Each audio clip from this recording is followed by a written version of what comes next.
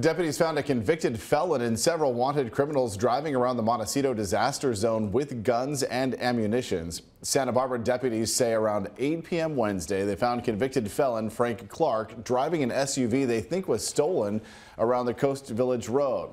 When they searched it, they found ammunition, a tactical backpack, and two people, Michael Reardon and James Wilson, who were wanted for arrest.